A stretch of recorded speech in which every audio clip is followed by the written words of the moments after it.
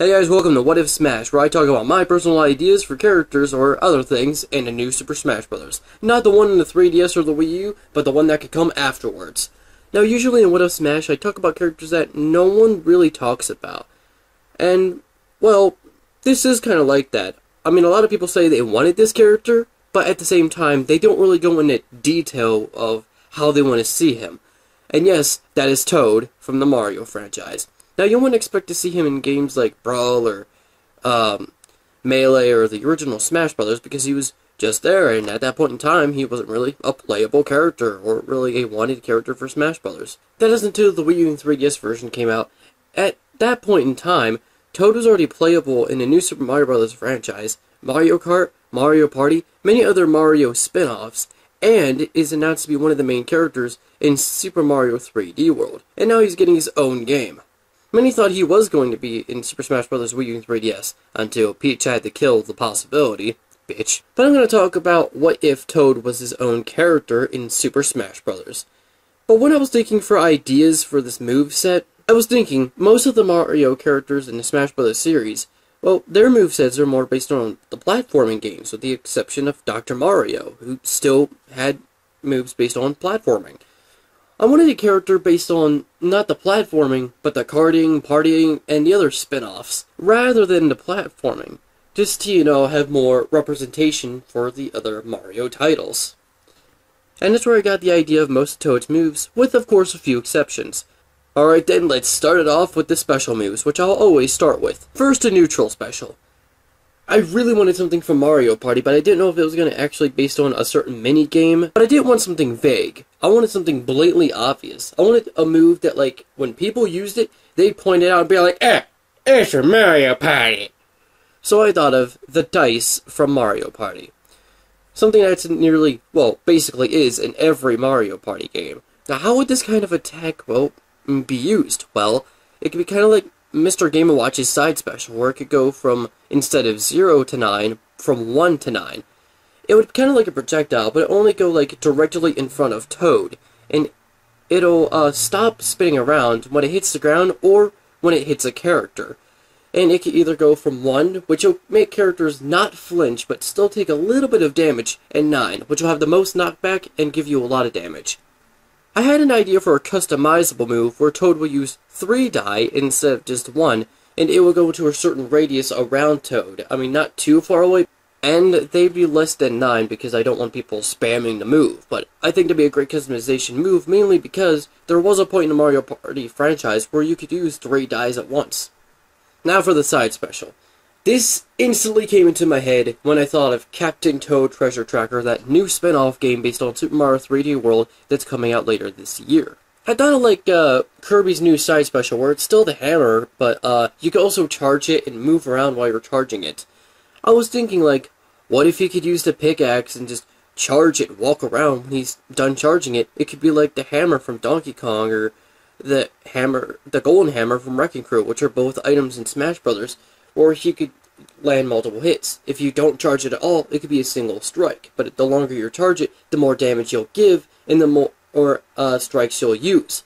I was also thinking, what if you were in the air and used this attack? It could be kind of like how you have the Wrecking Crew hammer, and you press, I believe, the attack button while in the air, and you slowly walk in the air, which I think is just goddamn hilarious.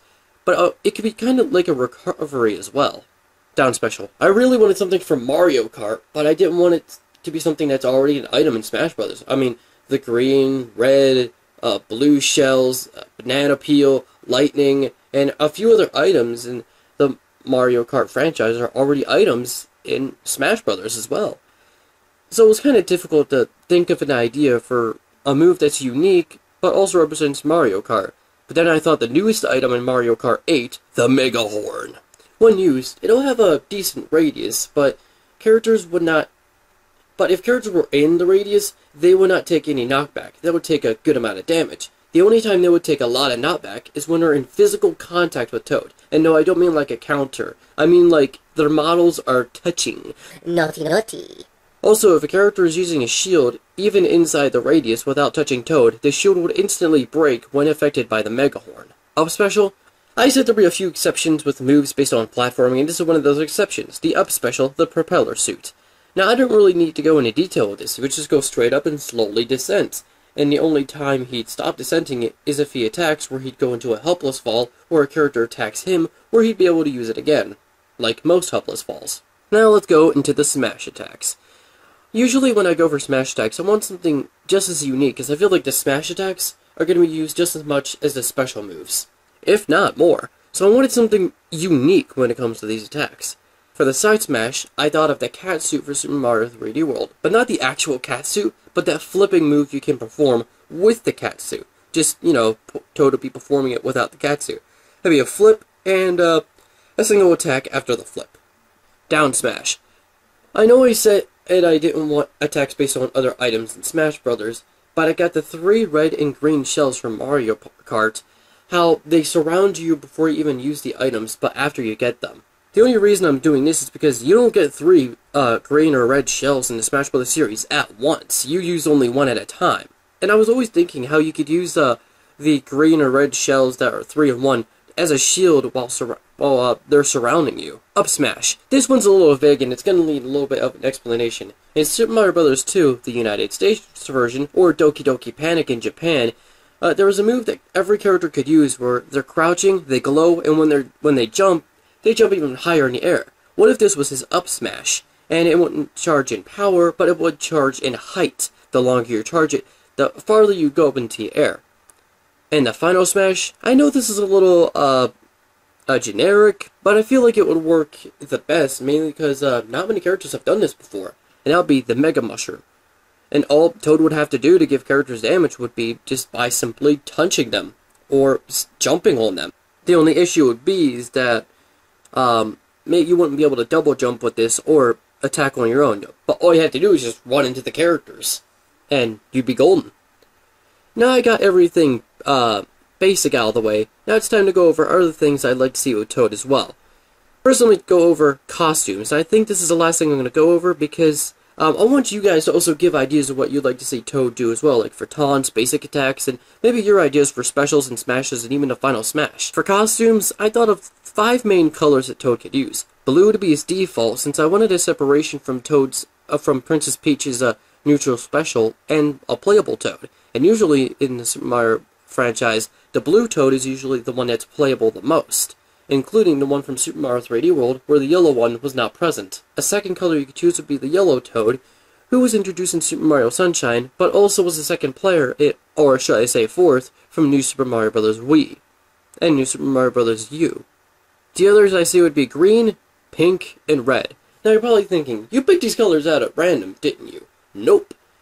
In Super Mario Sunshine, you saw a group of blue, yellow, green, pink, and red Toads, and these groups would be reintroduced throughout the series. And they wouldn't really give a purpose to the story, they'd just be the 5 Toads always together. Another costume would be Captain Toad, and he'd be basically like the Red Toad, but with all that gear on him. You wouldn't really have to change his voice, just change the announcer from saying Toad to Captain Toad. And, yeah, the side special would definitely work for him. Other costumes would be Toadette, since, many characters, in this Super Smash Bros., being the 3DS and the Wii U version, like to have gender-bent costumes, like Wii Fit Trainer, Villager, Robin, so I don't think it'd be that difficult to have another gender-bent costume. All you do is just change the voice, and once again, change the announcer from saying Toad to saying Toadette. I mean, I like what the Super Smash Bros. Is doing. Sometimes you can play as other characters without them taking up slots, like the other Koopalings, or Alf from Pikmin 3. They're just alternate costumes, but the announcer will still say their name, and sometimes they will get voice changes, just so, they wouldn't have to take up their own slot, but you can still technically play as the characters you want. And the last costume, since, they changed the amount of costumes you can have from 6 to 8, I decided the last one to be Toadsworth. Just once again, change the voice and the announcer from saying Toad to Toadsworth, and remove his cane. I mean, they're all Toads, and I think we need to have as many, ideas as possible.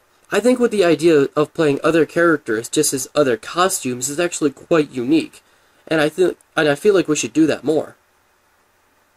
Well, that's all I can really think of for Toad. If you have any other ideas, put them in the comments section. I hope you enjoyed the very first What If Smash. I'm sorry if it was very vague in this video. I plan to make things even better later on, and don't expect these to happen too much. Remember to like, maybe favorite, subscribe if you want to see some more. because I make videos almost every day. And remember, we all see fish in the ceiling at least once in our lives. Don't you think others deserve to know the true meaning of fear? Well, now that you're here, I can make you my pawn of nightmares.